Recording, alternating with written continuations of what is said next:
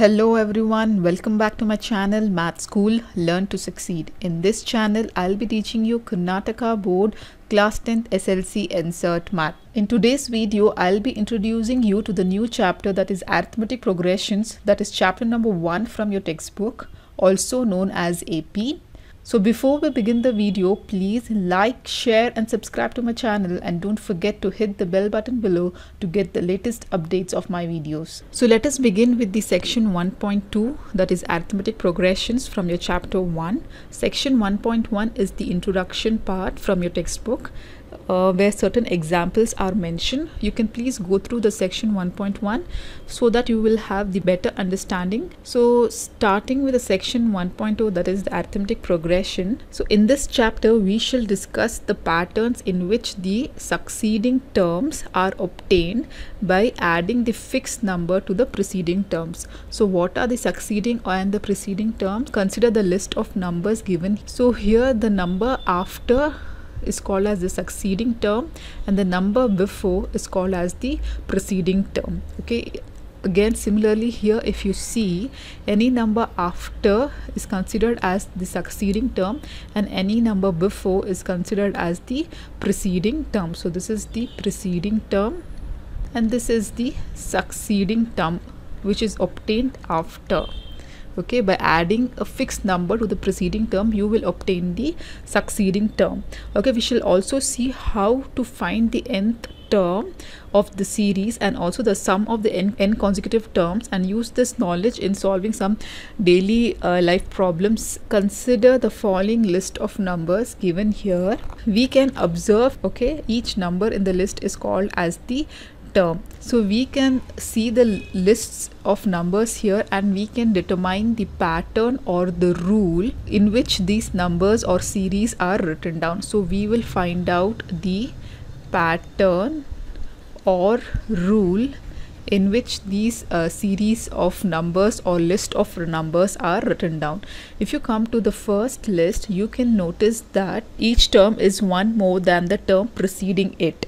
So each number, so here if you consider the first number, that is number 1, if you add 1 plus 1, you get the succeeding term, that is 2. Again similarly, if you add 2 plus 1, you get the next number, that is 3. And again 3 plus 1, you get 4. So here we observe that each term is one more than the preceding term. Okay, if you come to the next list, again here we can observe that by subtracting 30 to each preceding term, you can obtain the succeeding term. So this preceding term is 100. If you subtract 30 from it, you get the preceding term, that is 70. 100 minus 30 is 70.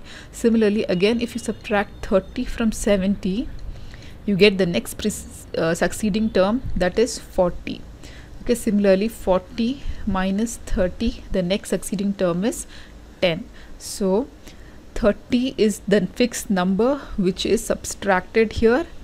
And similarly, if you move to the next series or list of number here, if each term is obtained by adding 1 to the term preceding it. So if you add minus 3 to minus 3, if you add plus 1, you get minus 2.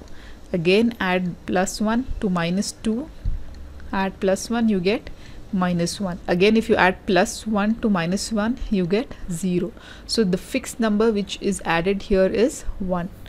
Similarly, if you come here to the fourth list of number, here the 0 is either added or subtracted to obtain the same number is obtained. So here we are considering 0 is either added or subtracted to the number to obtain the succeeding number here.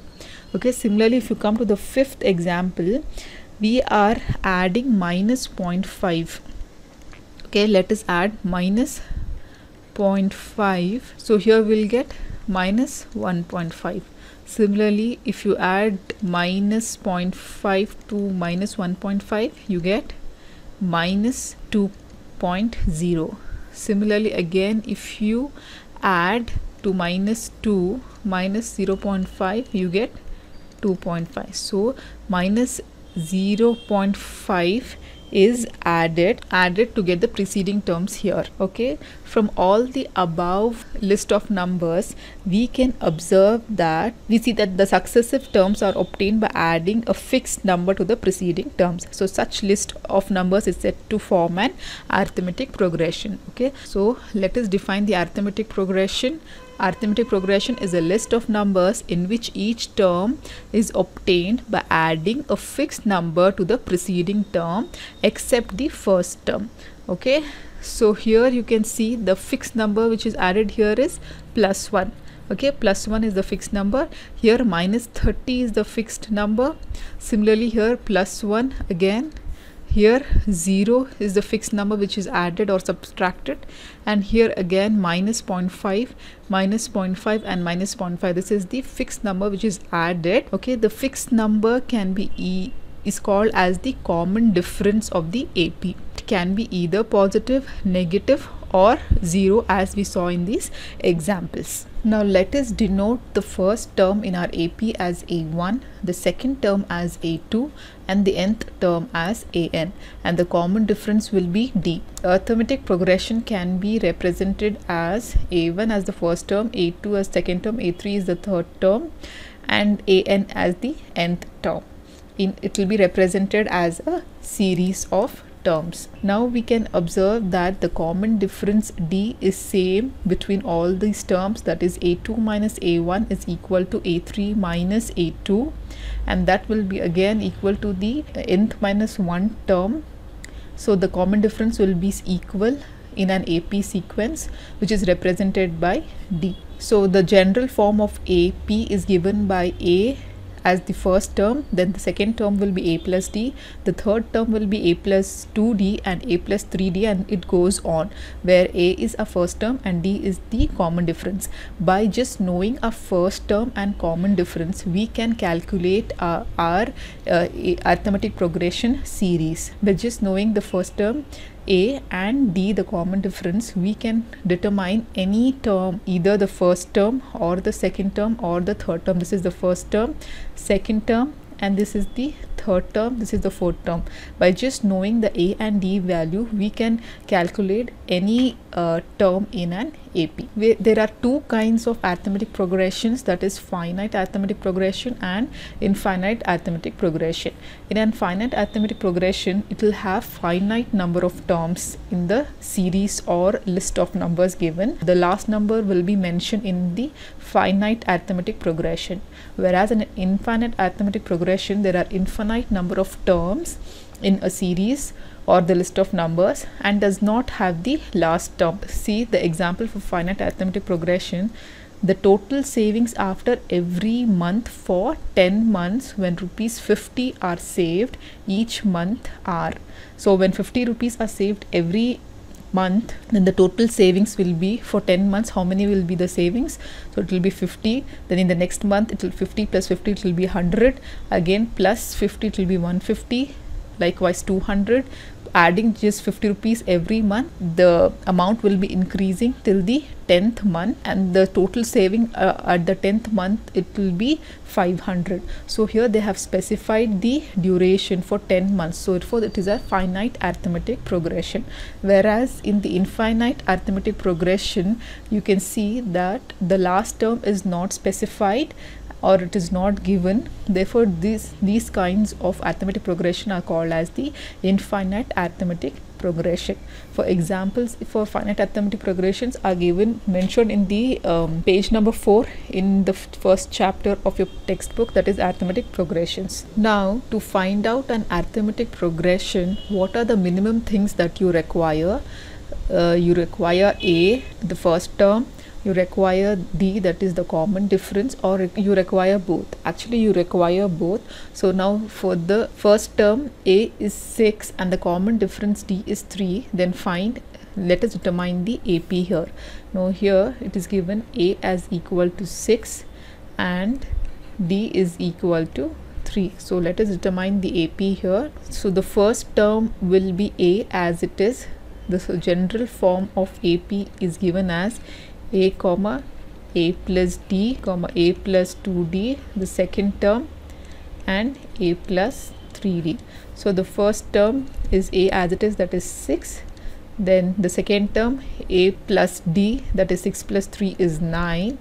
Then a is 6 plus 2d is 3, and a plus 3d is again 3. So the sequence will be 6 comma 9 comma 3 2s are 6 plus 6 will be 12 comma 3 3s are 9 plus 6. 9 plus 6 will be 15. Okay, so this is the AP sequence. So if now here a and d is given, we can find out the AP. Now the vice versa condition, if we consider, if they have given us the AP sequence, can we determine the a and d value? Yes, let us find out. So here if the sequence is given, to find out the first term a is equal to 6, we already know, but here we have to determine the d value to write down the sequence. The general form of AP is what? The general form of AP is a comma a plus d comma a plus 2d. So the first term we already know, that is 6. Now let us determine the common difference. Subtract the second term with the first term, so that is a2 minus a1 will give you d. What is a2 minus a1? That is 9 minus 6, it is 3. What is a3 minus a2? That is 12 minus 9, again it is 3. We are just determining whether the common difference is same for all the terms.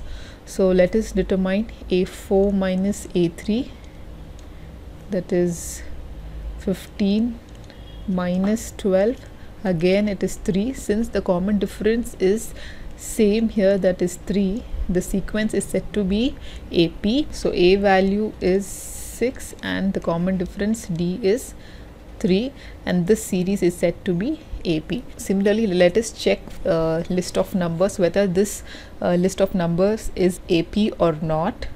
So the first term a here is 1. Now we have to determine the common difference d. Okay, the common difference has to be equal between all the terms. So let us check a2 minus a1. What is a2 minus a1? 1 minus 1, it is 0. Then a3 minus a2, that is a3 is 2 and a2 is 1. 2 minus 1, it is 1. So the common difference is not matching here. So let us check for the a4 minus a3. a4 is 3 and a3 is 2. So 3 minus 2 is 1. We have one more term, that is a5 minus a4, that is 5 minus 3, that is 2. Here we can notice that the common difference is not equal. Therefore we can say that the sequence or the list of the numbers given above is not an AP. So let us solve the example 1 from the chapter Arithmetic Progressions, that is chapter number 1. So the example number 1 says, for the AP, write the first term a and the common difference d. Here they are already saying us that the sequence or the list of numbers given here is an AP. So we have to write the first term a and determine the common difference d. The first term a will be 3 by 2 as given here. The common difference d can be found out in an AP by subtracting any two consecutive numbers.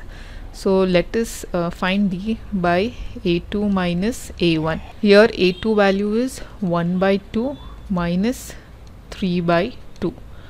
So this will be minus 2 by 2 or minus 1. So the a value is 3 by 2 and d value is minus 1. Now moving ahead to our second example, that is example number 2, which says, which of the following list of numbers form an AP? If they form an AP, write down the next two terms. So let us consider the first problem here, that is 4, 10, 16, 22. To determine whether the list of numbers is an AP or not, we have to determine the common difference between each terms. If the common difference is same, then the list of number is said to be an AP. So let us determine a2 minus a1 first, that is 10 minus 4 is 6.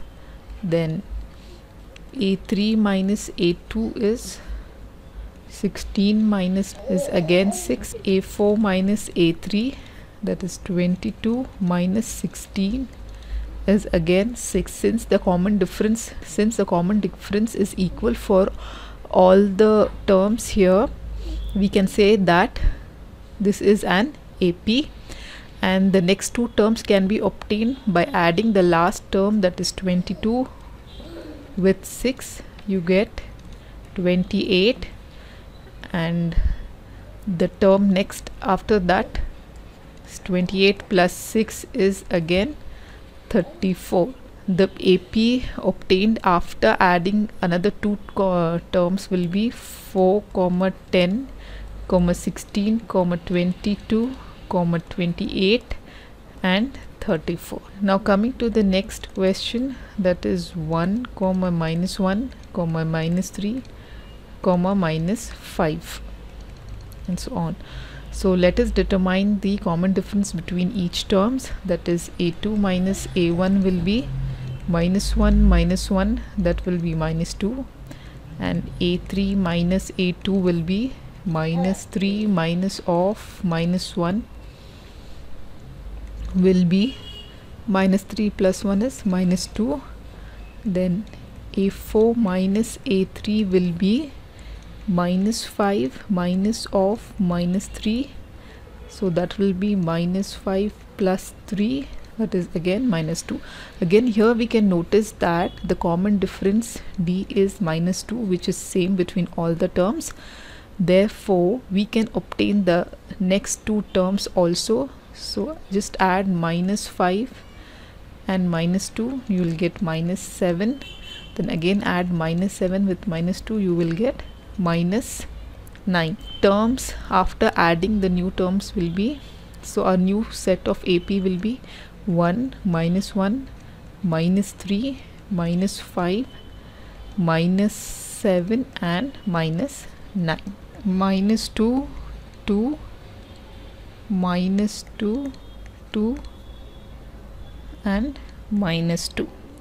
So let us determine the common difference by subtracting a2 minus a1, that is 2 minus of minus 2 will be 4. Then a3 minus a2 is, what is a3 is minus 2 minus 2, again that will be minus 4. Then a4 minus a3 will be 2 minus of minus 2, 0. Here we can notice that the common difference is not equal, therefore the sequence is not an AP, and hence we cannot obtain the other two terms. Now moving to the fourth question. The fourth question is 1, 1, 1, 2, 2, 2, 3, 3, 3. Okay, so let us determine a2 minus a1 first to determine the D, that is 1 minus 1 is 0. Again a3 minus a2 will be 1 minus 1, 0. a4 minus a3 will be 2 minus 1, it is 1. a5 minus a4 will be 2 minus 2, 0. Here we can notice that the common difference D is not equal, therefore this sequence here is not an AP, and hence we cannot determine the next two terms in the sequence. Okay, so with this let us end this video. In my next video I'll be solving the exercise 1.1 from chapter 1, that is arithmetic progressions. So till then, please like, share and subscribe to my channel, and don't forget to hit the bell button below to get the latest updates of my videos. Thank you.